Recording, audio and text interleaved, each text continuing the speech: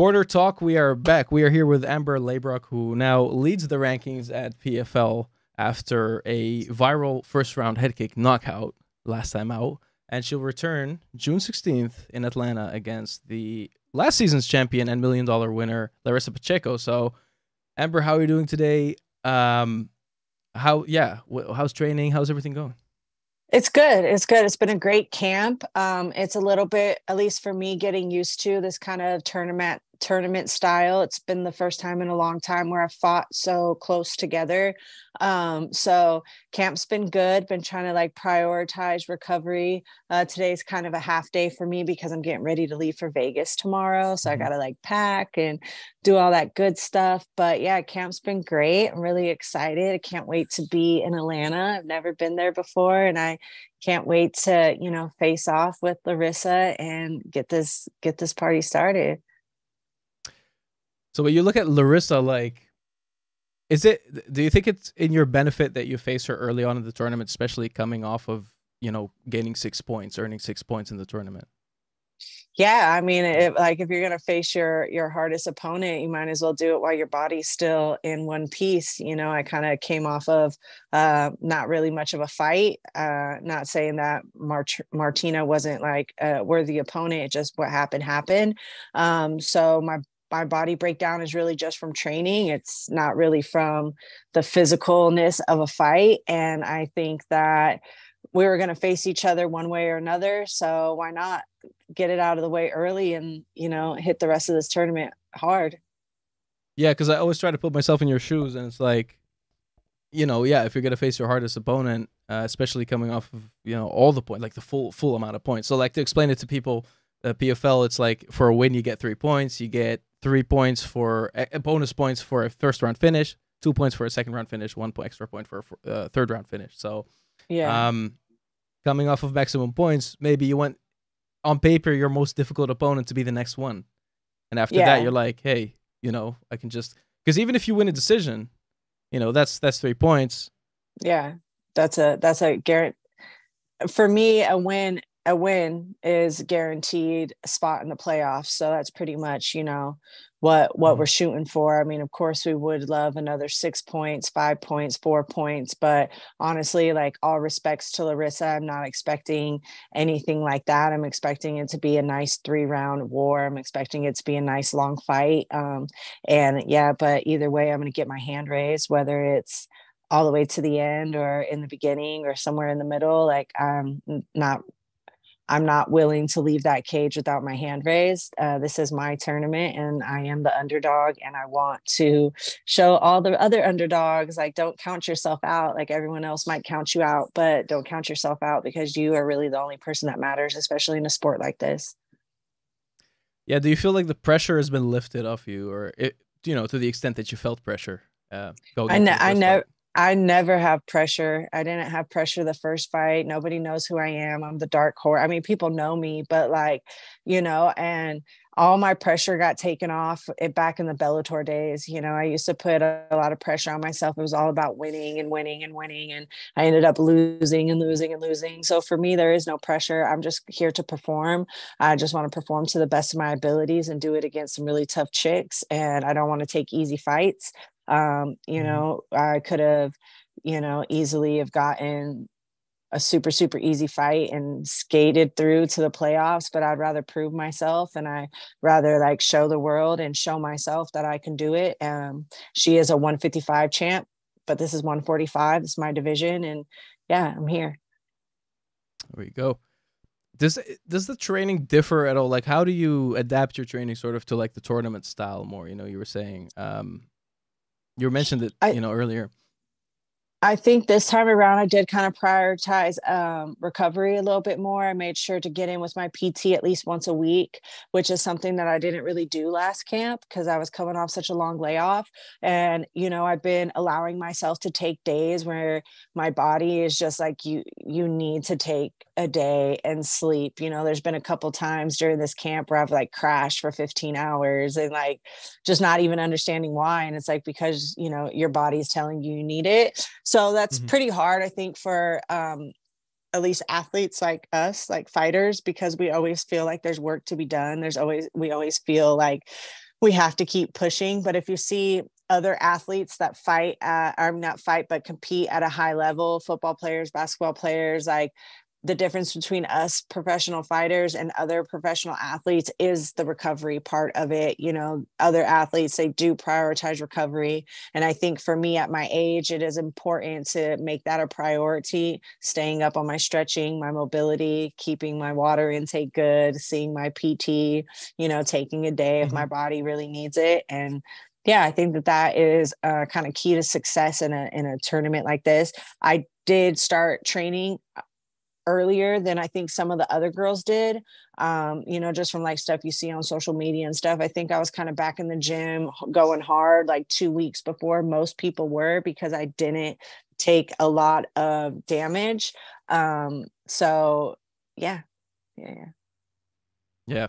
No, that's good. So that's a very interesting point, because I always say like PFL is they made it very accessible to like new fans and everything. Like it's a league structure. It's like a very understandable sports structure. So it's probably like you guys are training more like athletes in team sports now that are competing more often, you know, more frequently. So that's an interesting thing and an interesting adaptation, you know.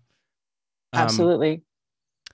How did this opportunity sort of come about, you know, to compete? Because I'm thinking about it now. I'm like, you could be a millionaire by the end of the season. Like, does that sink in sometimes? Yeah, I mean, I plan on being a millionaire by the end of the season. But you know, I was scheduled to fight somewhere else, and the opportunity popped up, and how can you say no? You know, I've been a professional fighter for almost 10 years. I've been to some really top organizations. Obviously, I fought for Bellator. Then I had to go back to the regional scene. And, you know, the last 5 years, besides this year of fighting, I've made like $3,000, if that, in fighting. Wow. But yet I've been in the gym every day, nonstop, constantly improving since, you know, the pandemic happened. And it just felt right. Everything felt right. And it kind of, I was in Vegas with a friend of mine. He was getting ready for his fight week. I had just signed a contract for a different fight for a different organization. It was his fight week. He was getting ready, and we were like hitting mitts. I was holding some mitts for him. And we were just talking about it, you know, like, oh man, like, you know, PFL's right around the corner, like it's going to come, like, you know, like they just opened the 45, like this is for you.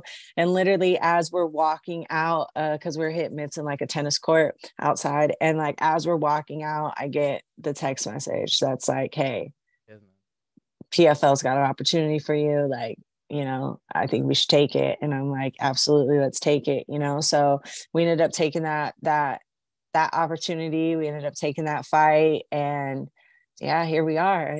And I don't regret it. I think that sometimes you have to make decisions for yourself. And for me, like, I don't have another 10 years in this, like the time is now. And so it's time to go. Yeah. So does that, like, the situation sort of the way it happened, like, change the hunger? Because I'm always saying like PFL, like the way they brought in like the $1 million tournament, and PFL Europe that I'm covering here and there is like 100,000. That still puts a different kind of emphasis on training, you know? Yeah, Like, yeah, yeah. absolutely.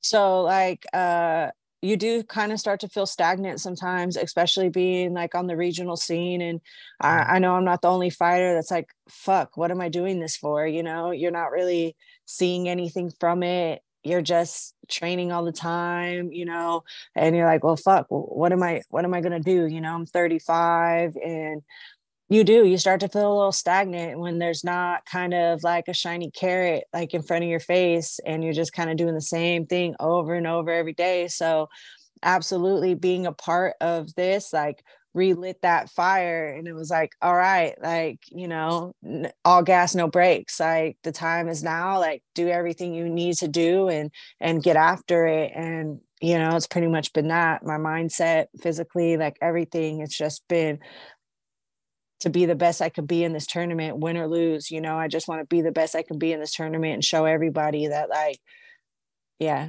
you can do it, and it's all worth it in the end, for sure. It's like, it feels like kind of like when you build a business as well, and you're like, you just have to persevere. You have to persevere. You have to believe in yourself the whole time, and then eventually that opportunity is gonna come as long as you work hard for it. And like, um, does it feel for you like this is now your destiny, kind of like Yeah. because it's coming I, so late as well in your career? I just think that everything in life happens for a reason. And I feel like God's blessings, like they're not always on our time. They're on, God's time. And I feel like this is exactly where I'm supposed to be. I don't think this is for accident. PFL feels like home. Everyone says, I look very much at home here in PFL.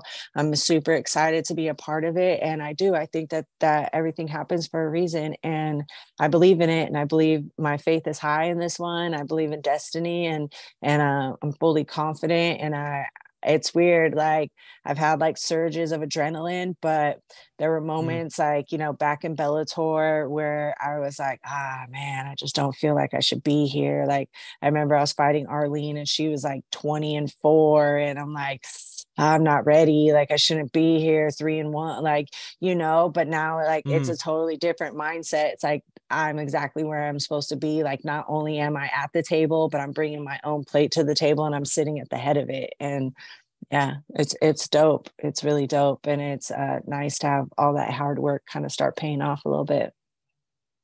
Yeah, and I'm sure like that 4 fight win streak all in the first round sort of plays into that confidence. And like, like, because a lot of fighters I talk to, like they sometimes do suffer from like imposter syndrome, and it sounds like it's something like that's what you were going through maybe in Bellator, from what I understand, like kind of from what you're describing.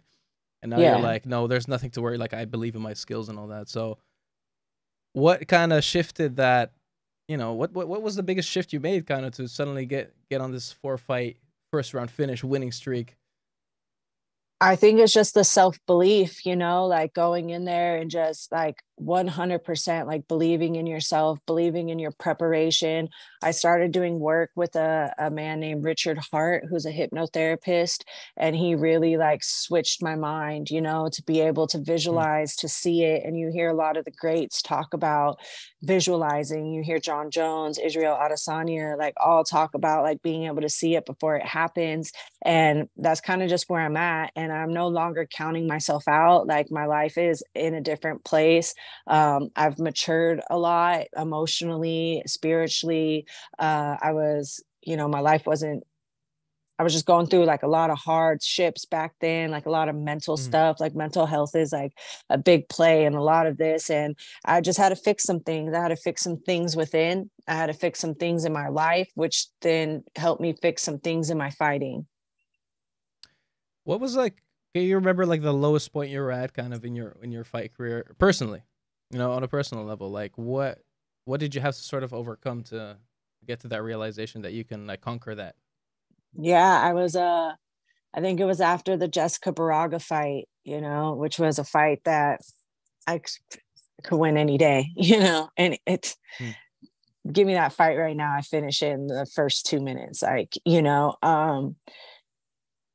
and I remember like walking out of the stadium and just being like, I can't. I was in a really bad relationship. I just didn't have any kind of self-love. I was really insecure. I was going through a lot of stuff, Mm.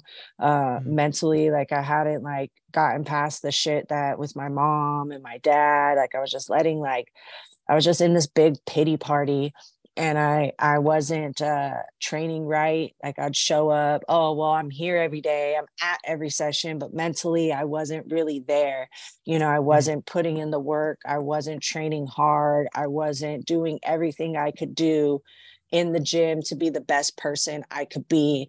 And I had to be real accountable with myself. And that Jessica Baraga fight was probably it. It was probably the one I needed the most, because I just remember walking out of there and looking at my coach and being like, I can't do this. Like I'm done, and he looked at me and Wow.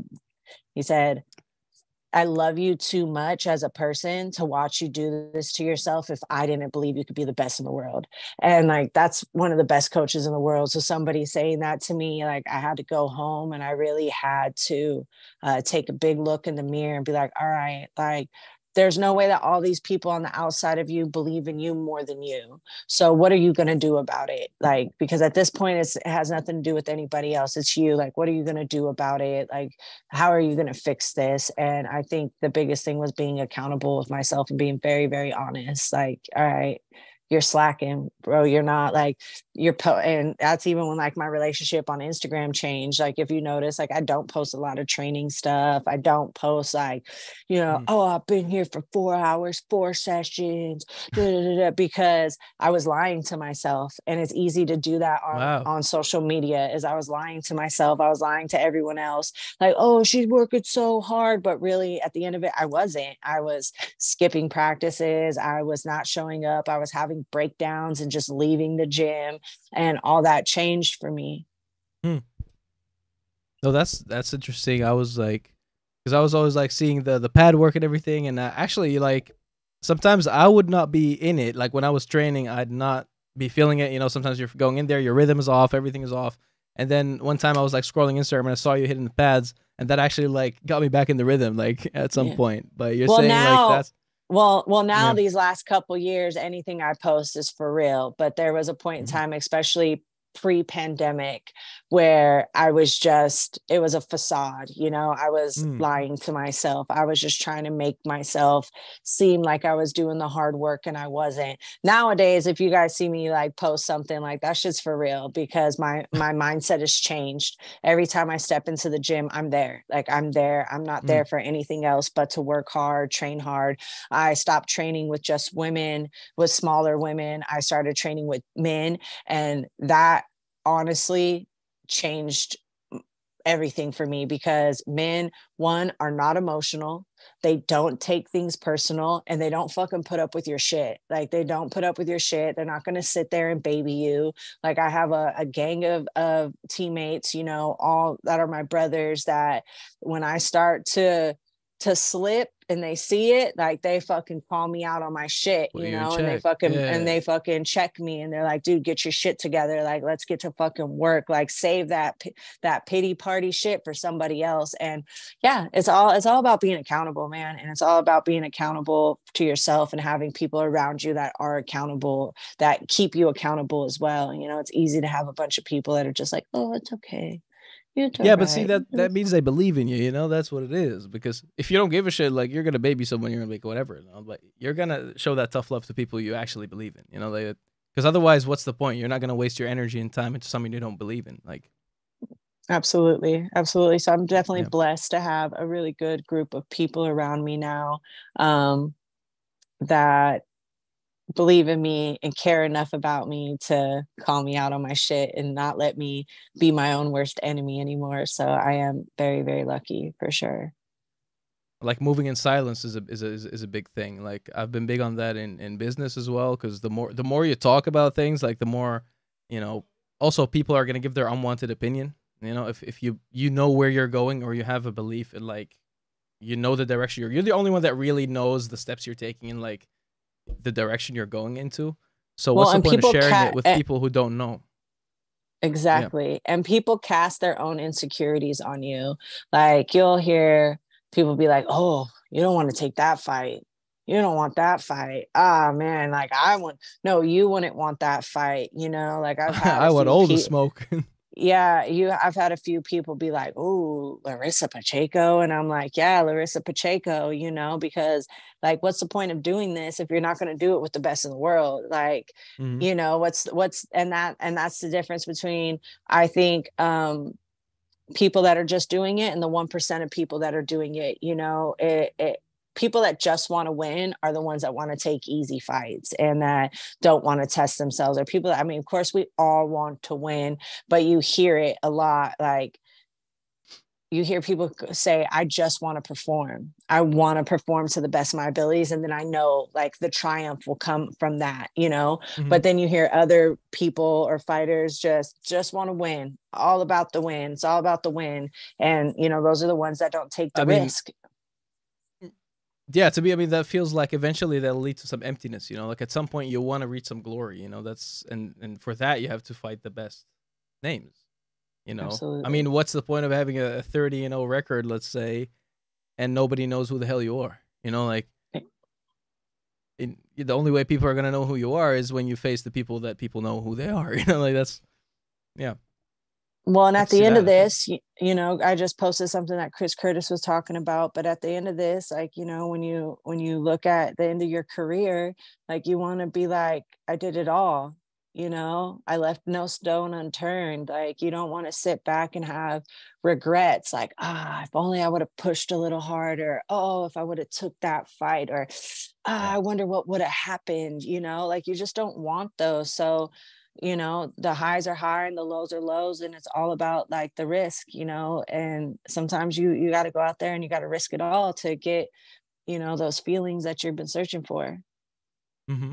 No, exactly. That's true for sure. And well, now you're doing it at PFL, which is also the organization that I feel is like pushing the envelope the most, and like they're the most innovative. And like I've been at Bellator, worked with Bellator, worked with PFL and everything, and I always say like even compared to UFC, like PFL to me is the most professional, the most accommodating one.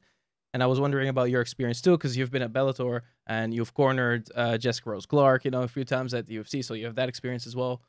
How does PFL rank for you there, and you know how at home do you feel?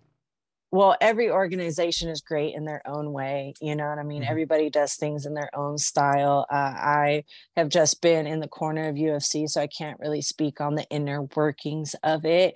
But Right. for me, PFL has been amazing. Like they do such a good job of making everyone just feel like a star and feel like, what we're doing is really, really important. You feel like a professional athlete. Like you don't just feel like a fighter. They're super accommodating. They make sure you're completely taken care of.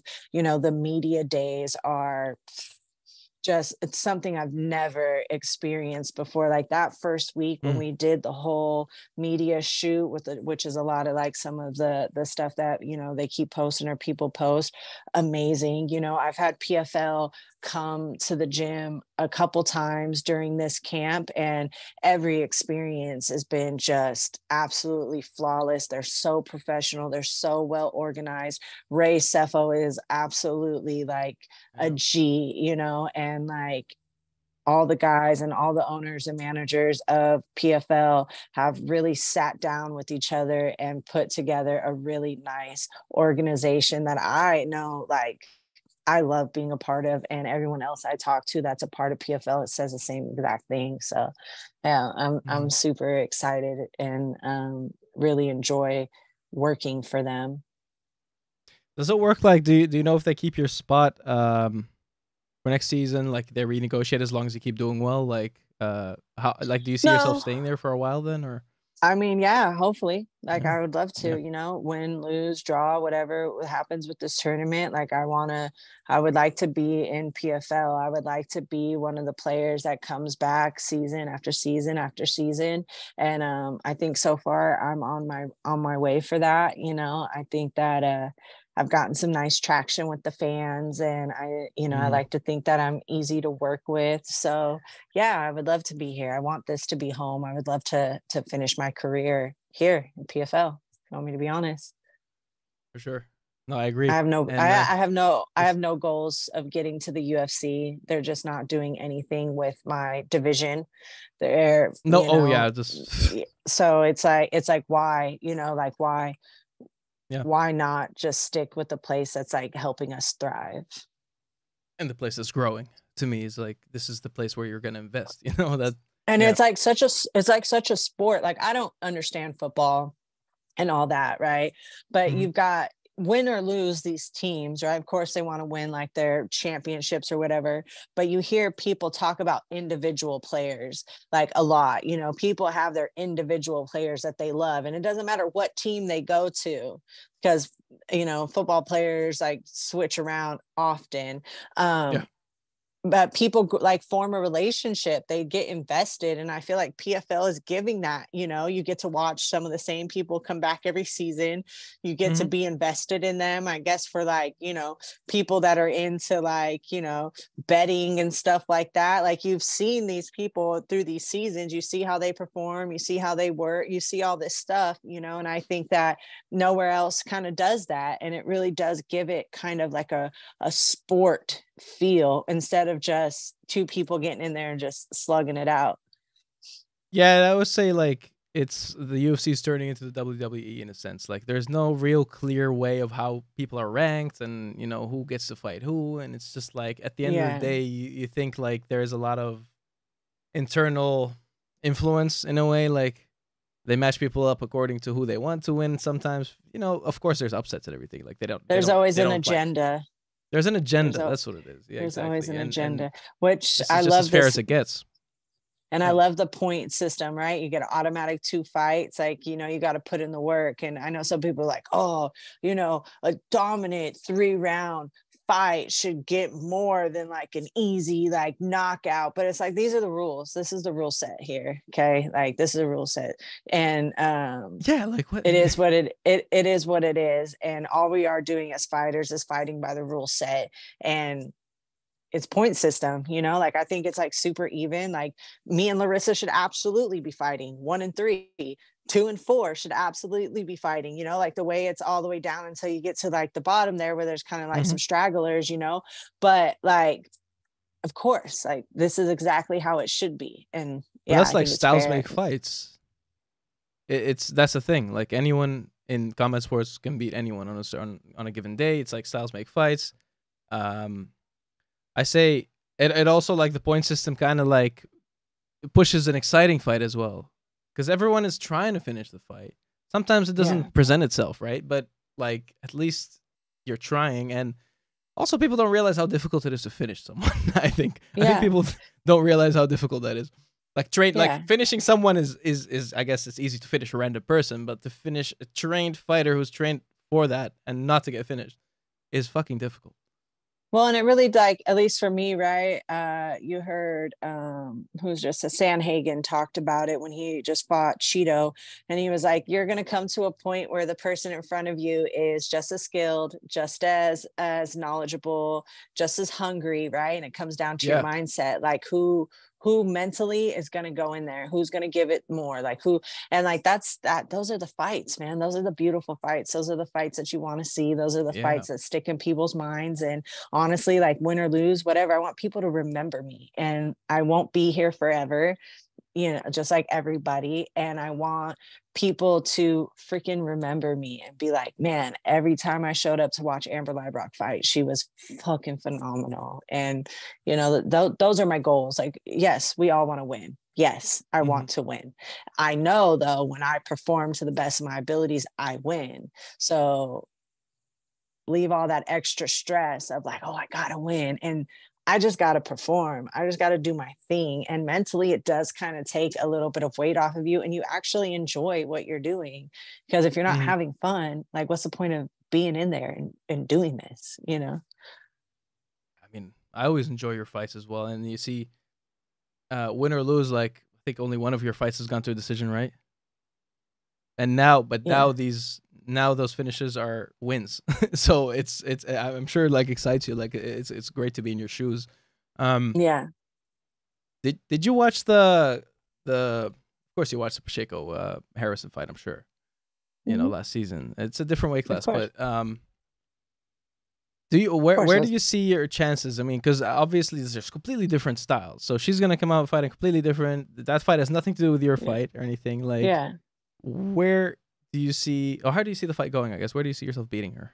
I mean, I see us striking, like I know that she's going to try to push for a body lock and like, get me on the fence and do, that kind of like thing that she does.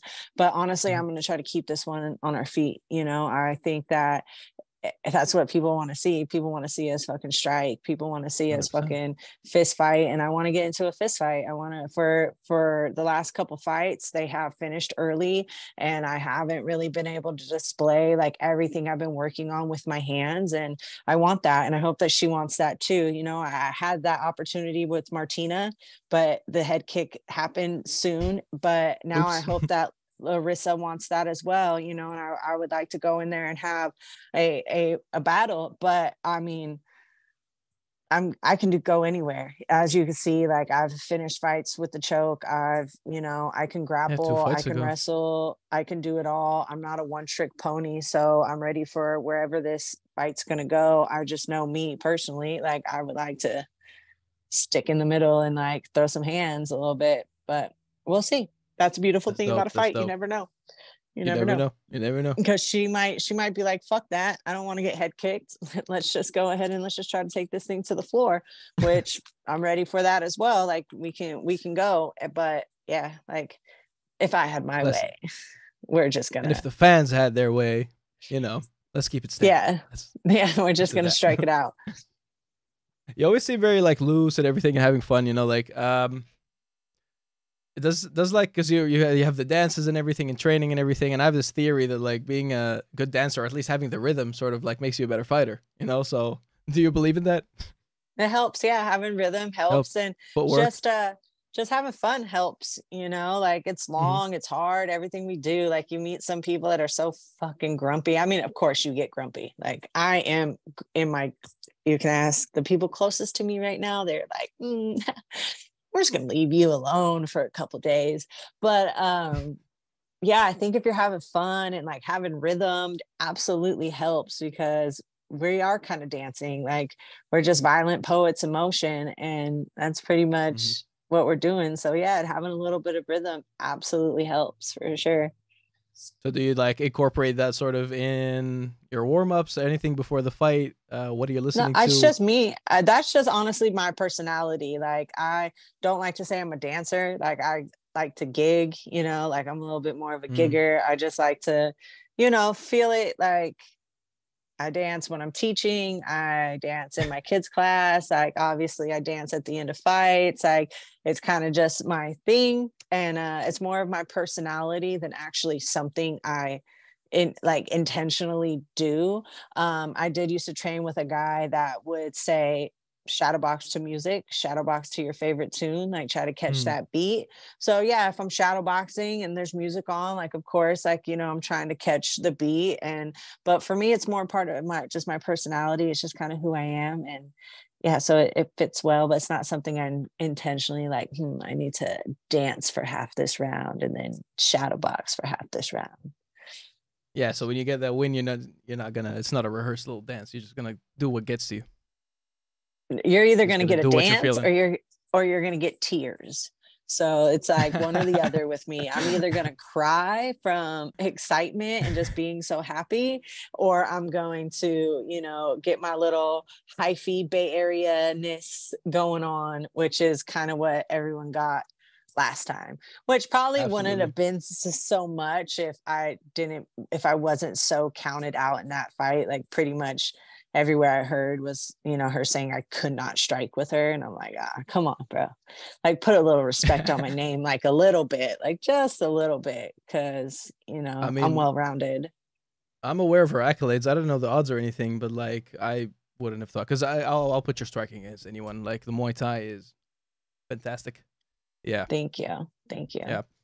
But it didn't feel like you were like it's like what had happened and the type of celebration you had. It felt like I mean like I was expecting this. Like that's kind of like the feeling I got from you. Like Yeah. I mean, if you know me, so you're like, that's Amber. That is Amber. Like, but if you're not really from where I'm from or know much of me, you're probably like, that was a little extra. I got all kinds of comments for the most all my comments are amazing, great. I have great fans, I have great supporters. Like I have a great following. They're all super sweet, super nice, and always there for me. But every now and then you get a few people where they're like, they just want hmm to be little internet haters. So, yeah, they'll but hate you on need anything. those Like we ones just had a too. clip go to 1 million views as well, and then you see.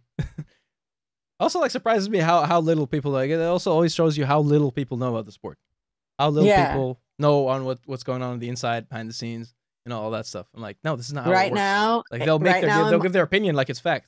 Yeah. Yeah, right now in my comments, because PFL has tagged me in a few things with like the ref cam, which let me just say that here, it's not a body cam, it's glasses cam, which is why the Yeah. angle happened the way the angle did.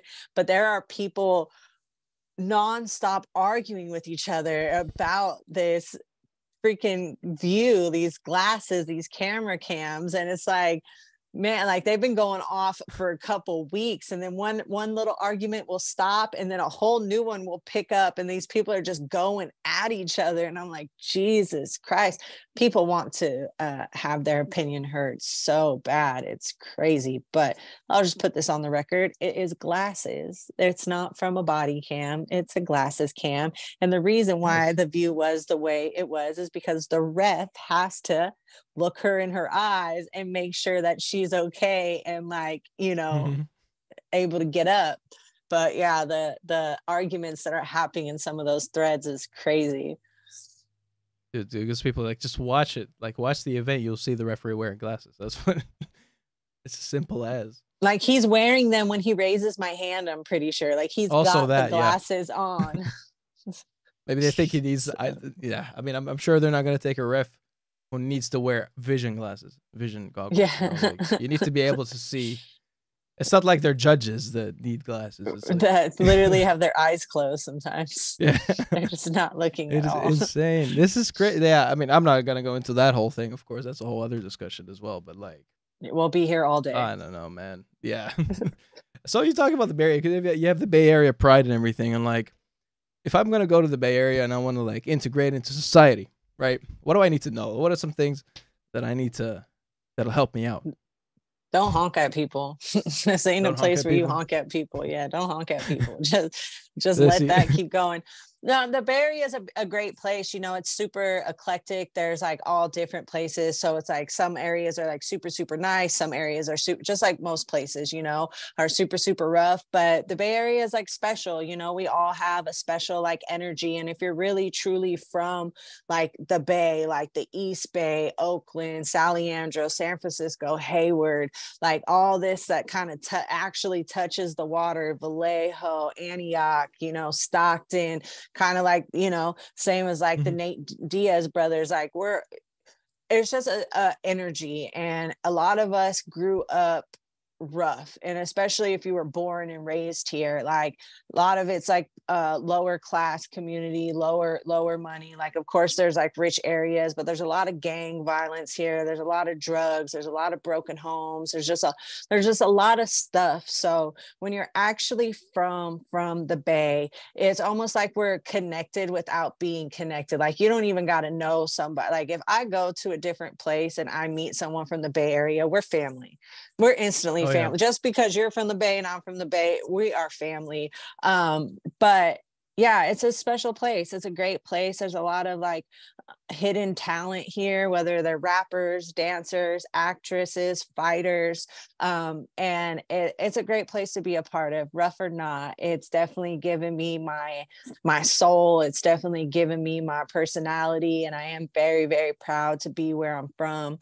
And if you ever like kind of look at the people that comment that have known me my whole life, we're all very proud, because it's hard for some of us to make it out of this place. And it's hard for some of us to come up and actually do more with our lives. You know, like if you would have known me 15 years ago, I was supposed to end up on drugs, probably in jail, like 4 kids and 18 different baby daddies, just, you know, like a low life. But, you know, and that's because that's the cards that sometimes you're dealt here.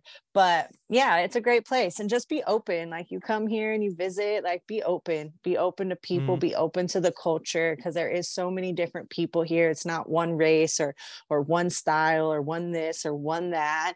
I mean, you know, just be nice, be easy on the freeways, because the freeways get a little rough, and people, you know, people like to get crazy in their cars for some reason. But other than that, it's a great place. Oh, I grew up in the craziest place with cars. I mean, it was insane. But there it's the opposite. It's like honking becomes such a normal part of the thing that like people don't even take it as disrespect. They're just like, oh, this is someone trying to voice their opinion. That's like, there's a good chance here you honk at somebody or the wrong somebody, they're probably gonna get out the car and try to fight you, or, you know, they might try to boom, boom, boom, you know. So you just got to be careful. That's why I always tell people that come from the East Coast, like, just don't honk at people here, you know. And like, especially right now, we got a thing where, you know, they like to break into your cars on the freeway, because like there's so much traffic. There's so much traffic. So like, you start like making yourself too noticeable, you might get a car pull up and your window and take all your stuff out of your car while you're just in traffic, like nothing to do. So, just be careful of that. And then if you go to the city and Oakland, like don't leave your valuables out. Like nowadays you see people keep all their windows down in their car, which I wouldn't do because I'd be more scared of someone actually stealing my car. But you just gotta play things right. Yeah, you got to have a little common sense around here. But if you could do that, like it's a beautiful place. It's a great place to be a part of. It's amazing. Like, people in South Central LA love me. That's like similar where they're like. So my boy David Diaz, he fights at BKFC. So hung out with him a few times last time, and it's like he's like a smaller name globally, or like if you look at the whole BKFC roster, I mean he's someone who like is a good talker and everything, but. You see the support he gets like when he does a meet and greet in South Central and everything. And it's the same thing you describe where like, oh, like one of us actually is like on this stage right now and we're so proud of it and it inspires people in small ways to like change their life. Like maybe you don't think you're making that big of an impact, but like to those communities it is huge for someone because they know where, how difficult it is to get out of it, I guess. For me, if I could, whether it's a little boy or a little girl or whatever, if they come up like how I came up, if I can just keep one of them safe, keep one of them following their dreams, keep one of them pushing past the cards that were dealt to them, like then my job is done. And that is why I'm always very proud to be where I'm from. I always like to speak up, like, and if you know me, like I'm really good with kids, I'm really good with people with special needs. I connect well with people who come and grew up the way I grew up because a lot of us just needed guidance of some sort and it wasn't there. So if I could just be, and people watch sports, TV and all that. So if you could just be some kind of guidance, whether, even if it's not people in the Bay Area, just anywhere in the world, if you could be some kind of guidance for somebody, which is also why I talk a lot about my mental health. And then I think that is how you change the world. And I think that is how you make an impact. And, it's not always about money and this and that. Like sometimes it's just about mindset. And I try to be very authentic of who I am. I don't try to pretend to be anything other than me in hopes that I could just be guidance for whoever, wherever, just somebody, even if it's just one person. Yeah, I mean, if it is one person, it's like it's a whole life. It's a whole soul you're changing in a way. Like that's a big deal already, So absolutely. So, would you like to do some fan questions here? Yeah, did we got some? Do it. Yeah, we got some. All right. 1995 Zay. How do you deal with pre-fight nerves? Well, my hypnotherapist helps. We change some words. We don't call them nerves, we call it adrenaline. And being nervous and excited, they both feel the same. So it's really about how you switch your wordplay with it. And for me, I'm going to do it anyways, right? The fight's going to happen. So I try to realize that I need that adrenaline to keep me safe, keep me keep me focused. And I don't make it bigger than what it needs to be. And I use it as a weapon. I use it as an armor. I use it with me instead of against me. People sometimes feel that burst of adrenaline and they're like, oh no. Whereas I feel like, at least the last couple fights, I feel that burst of adrenaline and I'm like, it's game time. Like that means I'm ready and that means it's time to go. So I think it's definitely the way you talk to yourself and kind of the relationship you have with it. And you just kind of have to switch your mindset a little bit. Reframing the reality, your own reality, kind of like, Brian _TKB 650. What high school did you go to? Have you ever been to Redwood City? I don't know what Redwood City is, but I've been, yes, I've been to Redwood City. I don't like to say this because I don't want, other kids to know, but I actually ended up dropping out at the end of 9th grade. So I never finished high school. But the high school I did go to was a continuation school in Hayward called Royal Sunset. And I was there for, a little bit, I think 2 years. But yeah, that's the high school I went to, which was interesting for sure. Ever think $1 million was on the table for you then?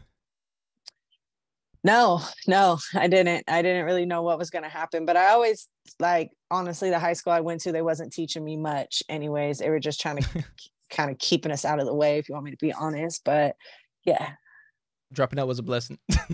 I'm not condoning this, but I'm like, sorta, kind of, there for sort. that specific one, maybe. Yeah. There are some regrets. I do have not finishing high school. Obviously, not having a diploma is one of them. I've always been super street smart, so Mhm. that, like, I never have felt uneducated. But there are some things I wish I would have, got to experience: prom, dances, kind of, that, All the social which stuff. I probably would have never went to them anyways, but just kind of taking that off the table for myself. Um, yeah, there's a few regrets Yeah. there, but yes, I've been to Redwood City, and I went to Rural Sunset Continuation School in Hayward. All right. I underscore am underscore PLH underscore junior. You guys have complicated names. What is something you will splurge on with some of your winning purse? I guess he means the million. Uh, I don't really have plans on splurging. I have plans on getting myself out of some debt, which is going to be first things first. Maybe buy my That's smart. animals some cool fun stuff, and I want to move, and that's pretty much about it. I want to be in my own space with my cat and my dog. If I could splurge on anything, me and my boxing coach were just talking about this, is buying a bathtub that actually fits me from shoulder to toe. You like a soak-in tub that I didn't have to, like, either one way in or one way out of, where I could just, kind of whatever tub Shaq has in his house, that is the tub I need in mine. Well, then you're in that category. You can talk to Shaq because you surpassed the Yeah, million. So Shaq, you what's can ask up? him about it. Where I'm nowhere near as big as you, but I feel that way. And where are you buying your amenities? Because I need some. Um, Let me see. Samuel the God 90. Do you believe in manifestation? If yes, what does it mean to you?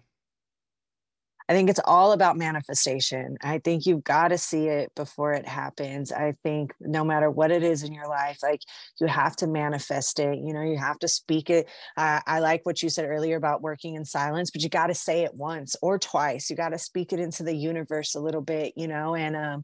I'm big on manifestation, which is why I work with my hypnotherapist, because, like, it is just so easy for me to do now, like, completely see things. I can smell, I can feel, I can, all of it, and it's nice to be somewhere before it actually happens, especially in a sport like fighting, because mentally I've been in these situations so many times that when they actually happen, it's not new. So yes, sorry, I had the hiccups.